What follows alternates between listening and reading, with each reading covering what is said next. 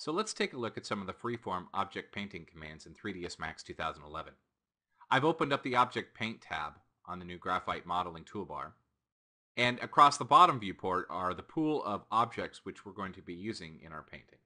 In the middle viewport is the scene in which we're going to be painting. We're going to be painting right on the ground plane or the bottom of the seafloor.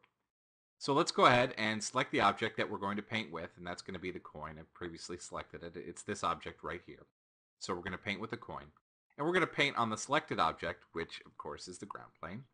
And we turn on our paint command, and we're ready to begin painting. All I have to do is just drag my mouse, and you can see that it draws objects as I move my brush through the scene. Now the painting is still live, what that means is we can change the settings before we actually commit the objects to the scene. We can adjust the scale, position, and rotation of these objects at any time, including the spacing. So for example, if I increase or decrease the spacing, you can see this controls the amount or density of the objects that are being painted. If I adjust the spacing in any axis, this basically is a position offset, gives it a very random feel to it. I can adjust the rotation. I can also adjust the scale. Now this is scaling them all up at the same time. I have the option to randomize their scale, and this will give it truly a random feel. This is excellent for various types of objects that have random size, like rocks or grass or foliage, things like that. So I'll go ahead and set this back to random. I'll set this back pretty close to 0, as I will this as well. Oops, on the other way. I can enter in a number there. And when we're ready, we can just go ahead and commit it. So I'll click commit, and now I can begin to paint another set of objects with a different set of parameters. Another interesting thing that we can do is we can go ahead and turn on paint on painted objects. And what this gives us the ability to do is, as the brush moves over top of objects that have previously been painted, it essentially paints them on top of that. So the coins in this case will begin to build up. So we've seen that we can paint with individual objects. Let's take a look at the ability to paint with multiple objects. I've opened up the Paint Objects dialog box, and you can see the chain link is currently active. We're going to go ahead and add the medallion. We'll add the coin, and we'll add the grommet. And we'll go ahead and we'll remove the chain link from the combination. So we'll close this, and then I'm going to zoom in here a little bit closer so that we can get a close look at what we're doing. We'll turn on paint. We're still painting on the selected surface. And instead of just painting with the medallion, I'm going to choose Paint All in Order.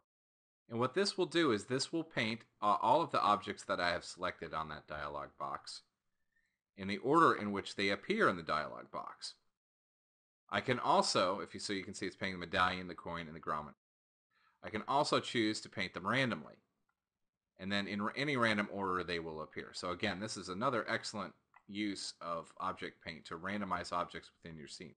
And don't forget, the object is still live, so I can adjust its offset, I can adjust its scale.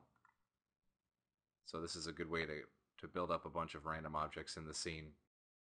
So the next thing we're going to take a look at is object fill. I've zoomed in on my treasure chest here, and I've entered edge faces mode. We're going to go ahead and enter edge subobject mode, and I'm going to select a loop of edges around my geometry using the new shift select command, so it automatically selects the loop. I'll go ahead and choose the grommet to paint with, and I'll turn on our fill command, and you can see grommets immediately begin to appear. And instead of adjusting the spacing, I can actually adjust the fill count, and it automatically increments the spacing as needed to achieve the desired results. So I can dial in a number right around there. Close enough. You can kind of see the look that we're going for. I can again adjust the scaling of the objects if I have to, the offset, anything that really will help me add a great deal of detail, surface detail, to the objects within our scene. So this is using object paint is a great way to add that detail in there. So by using the flexible and easy to use object paint commands within the Graphite modeling tools, you can quickly populate your scenes with randomly generated geometry along any surface, or place them specifically along defined topologies on your objects.